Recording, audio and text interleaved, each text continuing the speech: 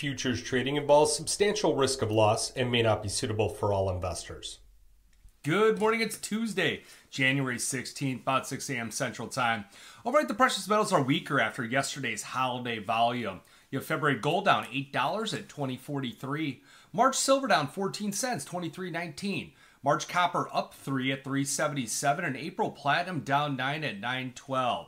So this week, we're going to have some key economic data releases. It's going to be the retail sales report on Wednesday, followed by Philly Fed Index on Thursday. You're going to have several speaking engagements from Fed officials this week, also including appearances by Governor Waller and Bowman, the Vice Chair for Supervision Barr, and President Williams, Bostic, and Daly. So looking at the economic data coming out today, 7:30 a.m. Central, you have the Empire State Manufacturing Index. That's for January. Consensus is down 5. Last reading was down 14.5. At 10 a.m., this is kind of what I'm going to be watching. Fed Governor Waller speaks. And on November 28th, Waller said, "While I'm encouraged by the early signs of moderating economic activity in the fourth quarter based on data in hand, inflation is still too high. And it's too early to say whether we are slowing or seeing whether we will be sustained. But I am increasingly confident that policy is currently well positioned to slow the economy and get inflation back down to 2%. So with that being said, he's a bit of a hawk.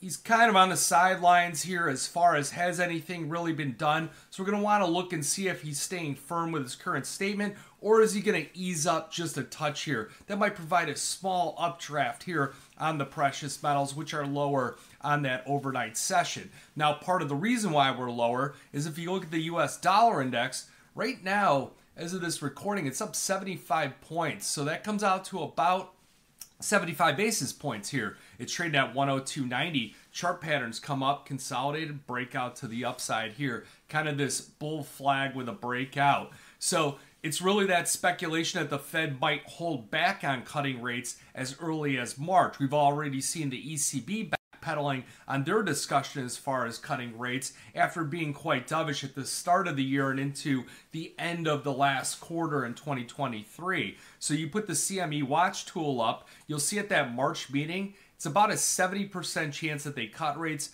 30% chance that they leave rates unchanged. So we're still going to have to watch quite a bit of data. And you do have a lot of speakers out there today. You got Bloomberg, a lot of, if you want to turn into something here today to watch in Davos, it's one of the fanciest things out there. But it's all the CEOs, big tech guys, things like that. They go there and they speak throughout the day here over the next couple days. So it's kind of a real interesting watch here. A lot of superstars come on there that I like to tune into. Now, shifting gears to the copper market, which is your best looking metal at the moment here, we're seeing copper, grains, and energies all up.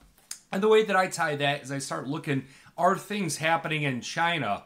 Well, China's considering this new, kind of the way I perceive it as like a quantitative easing plan. It's called the Special Sovereign Bond Plan. And it's really trying to boost that economy. Remember, China is the world's second largest economy.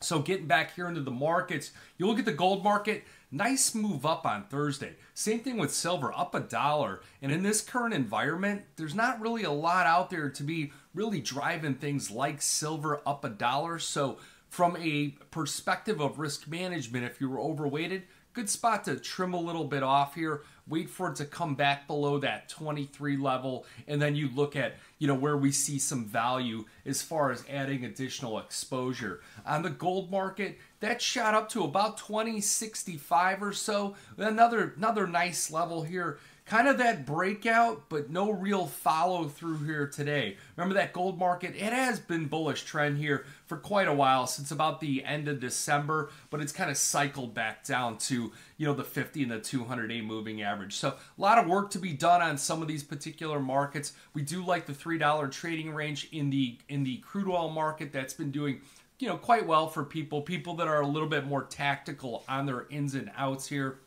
As the markets, they just don't have that punch for a continuous flow to turn into a trending market at the moment. But you got any questions here? Equities under pressure. We're going to be eyeballing some of those, and some of those grain markets really got clobbered on that USDA report. So we could see a small recovery there. You got any questions? Give me a call. Love to talk to you. 312-858-7303. Remember, futures and option trading does involve risk loss. May not be suitable to all investors. Good luck and good trading.